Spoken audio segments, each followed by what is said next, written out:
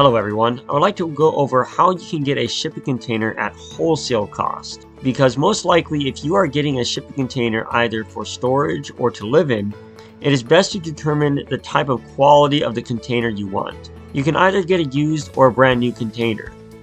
Now the used containers are used more than once, and it may be a gamble not realizing how often it has been used.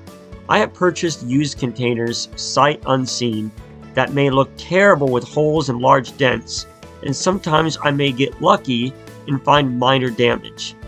Other times the inside of used containers may smell really bad and may never know what was in there. On the other hand, if you get a brand new container that is called a one-trip container, these are brand new, only used once overseas and then sold at the train or seaports. These containers barely have any dents or scratches and smell so good that you can pretty much eat right off the floor. Generally, used containers can be half the cost of a one-trip container, but the question you must ask for yourself is if you want to build your container home out of a used container, not knowing what was shipped in there in the first place, having to get rid of the smell, and finally having to fix all the rust and dents and scratches. In my opinion, it is well worth the money to get a brand new one-trip container to avoid the hours of stress and worry to clean up and fix a used container. Now when it comes to cost, shipping container prices have skyrocketed due to the supply chain backed up at the ports and major delays in shipping from freight, and finally manufacturing the containers alone overseas have been getting delayed. Prices have gone up by 30% or more since the beginning of COVID. The only way I was able to keep prices as low as possible is to work directly from the ports.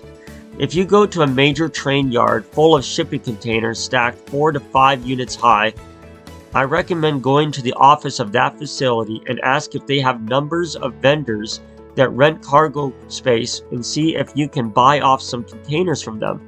Most likely they will have a list to call, and I have been able to save 25% or more of the cost compared to working with typical container wholesalers.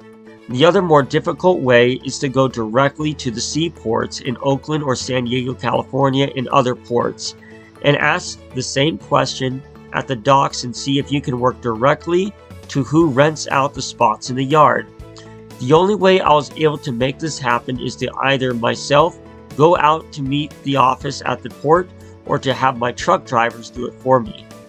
Either way, you can save a lot of money working directly from the ports than going to any wholesalers or dealers in your local town. Finally, the last step you will need to make is to find drivers.